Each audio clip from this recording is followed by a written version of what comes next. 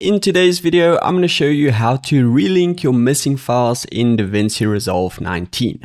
Now, there's two reasons why your files go offline, and I'm going to show you two solutions that are completely different that you need to follow in order to relink your missing files. So stay tuned for both of those solutions. If you're visiting this channel for the first time, welcome. My name is Duan. It's do unto others what you want, do unto yourself. And on this channel, we talk all about Davinci Resolve. Now, seeing this icon on your screen is probably the most annoying thing. So the way to fix that is simple. On your timeline, when you see media offline, the first reason why your footage might be offline is because you either renamed it or you might have renamed your media folder. But the solution is really simple. To relink your file, simply click on this icon over here, and in the window, select locate. So you can simply go to the folder where you moved your files to, if you do know where it is. Voila. Now there might be times where you try to find the folder which you moved your file into and you simply can't find it. If that happens, you can simply click on